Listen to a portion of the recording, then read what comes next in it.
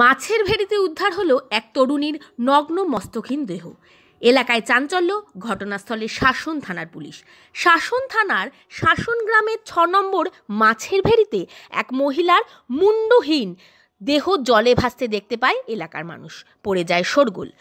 মনে করা হচ্ছে মহিলাটির বয়স আনুমানিক ২০ থেকে ২৫ বছরের মধ্যে।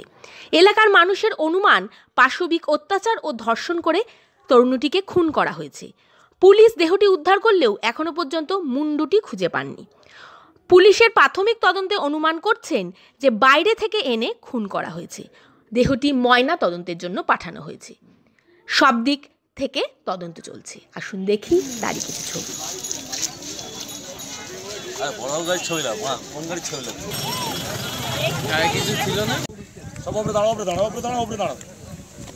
রাস্তাটা সাইড দাও, ওপরে দাঁড়াও, সব ওপরে দাঁড়াও। 8:30 নাগাদ খবর পেলাম এই লোকজনের বুকে বডি পড়ে আছে, মেয়ে ছেলে অলঙ্গ অবস্থায়, মাথা নেই, মাথা ছাড়া, মাথা খোঁজার ব্যবস্থা হচ্ছে জাল টেনে।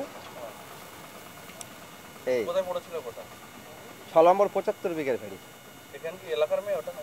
না, ওরকম কোনো খবর পাইনি বা ওরকম হবে না, বাইরে যতটা সম্ভব। বাইরে থেকে এনে মারা হয়েছে। হ্যাঁ, গ্রাম বয়স হবে আনুমানিক ওই 18 থেকে 20। কোনো শারীরিক অত্যাচার করা হয়েছে, এরকম কোনো চিহ্ন পাওয়া গেছে? ওরকমই আমি গিয়েছিলাম বডির সঙ্গে থানায়, একটু দাগ দোগ আছে, বুকের ওপর টোপর একটু খোলা খোলা দাগ আছে, পিঠের দিকে আছে। শারীরিক অত্যাচার করে? হ্যাঁ, ওরকমই।